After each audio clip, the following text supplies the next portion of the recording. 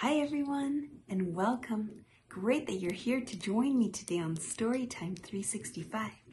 My name is Barbara, and with spring here and the return of some of our favorite creatures, today I have a hilarious story called Frog versus Toad.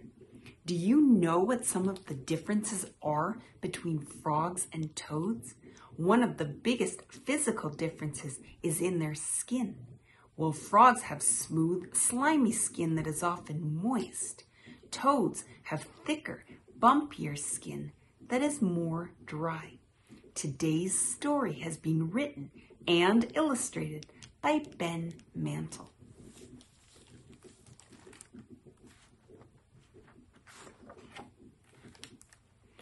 Frog was hiding in the leaves. His stomach was rumbling. The juicy fly was almost close enough to taste. Snap! Dinner was served. Snap! Suddenly, another tongue flew out of nowhere. Hey, let go! I saw the fly first, mumbled Frog. No, you let go, came the reply. Oh, this is the worst day ever, squealed the fly. I'm being eaten by 2 frogs. 2 frogs? How rude. That one is a toad, gasped Frog. Frogs are nothing like toads. Yeah, I'm not a slimy frog, bellowed Toad. The fly saw its chance and buzzed off. Wait, did you call me slimy? Croaked Frog. Well, you're dry and lumpy. Toad was annoyed. Oh, why don't you hop it, long legs? You're just jealous, teased Frog.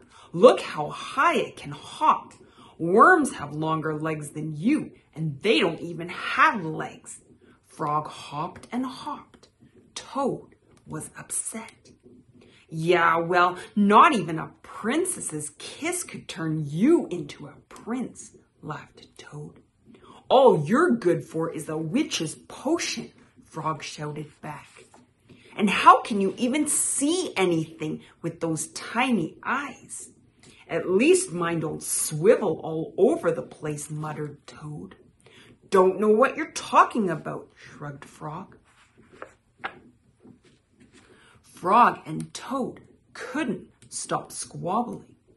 I'm so much more clever than you, Frog taunted. I'm so much stronger than you, bragged Toad. They continued bickering all the way to the swamp. Well, toads absolutely stink, howled Frog. That's not fair, bawled Toad. You know our smell stops anyone from eating us. Things were getting a bit lively. Huh? Frog cried. Frogs are just better than toads. No, toads are the best, boasted Toad. So la la la, I'm not listening to frogs like you anymore. Frog was ready to burst. That's it. If you say one more word. You'll do what? Said Toad, taking a step closer. Frog had run out of things to say. Splat! Mud fight!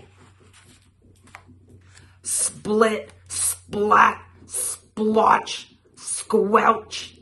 The frogs and toads were so busy slinging mud, they didn't even notice someone approaching. A low voice growled, "Your shouting and splashing has woken me up." Everyone froze. Toad squirmed in fright. This frog started it, not us toads.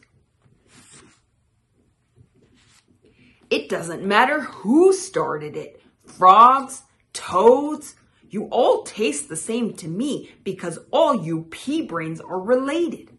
And now I'm hungry. What? We're related? I can't believe it. I'm related to you, gasped Frog. Toad thought for a second. You know, we might be different, but actually, you're all right. Frog smiled. You're not so bad yourself. Hey, welcome to the family. Thanks, beamed Toad. Soon there was a chorus of apologies between the frogs and the toads. Thanks for showing us we're all the same, Crocodile. What? I'm not a revolting crocodile. I'm an alligator. Alligators and crocodiles are completely different. Why would you say that? Honestly, said Frog. I know, replied Toad. Some folks are so touchy.